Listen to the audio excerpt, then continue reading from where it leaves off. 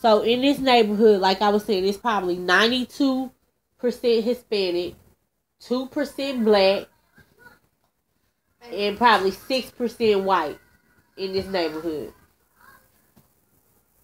So I don't know how long ago, but it has to be a long ass time of Hispanics coming across the border. Some legally, most illegally, but now they have kids over here. They have been here their whole life on a program, so that they didn't have to go back because they was actually born here. It was illegal though. It's a problem that Texas faces, really. Texas and all these states that are close to Mexico. That's why if you go up north, you're going to find some Mexicans, but you ain't going to find them like you find them on our street. That's because we're close to the border. Huh? How is it illegal while Mexicans are here? How is it illegal?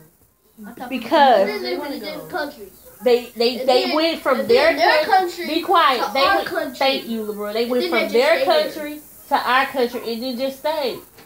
What's wrong about that? You can go every country you want to go. No, because again, everything is about money. This is your land, and this is our land. And you can't come over. You can't come over on our land unless you want to pay. But unless you want to pay, there you go. There you go. Unless you want to pay. But see, now it's a problem only because look how long it's been going on, though. Look how long. Do you see how many it's been? I'm not saying they're illegal. I'm not saying that Hispanic people on our street is illegal. But I damn sure hope that they not, because they said 850,000. I really don't have a problem with Mexicans. I don't have a problem with nobody. I don't have a problem with nobody.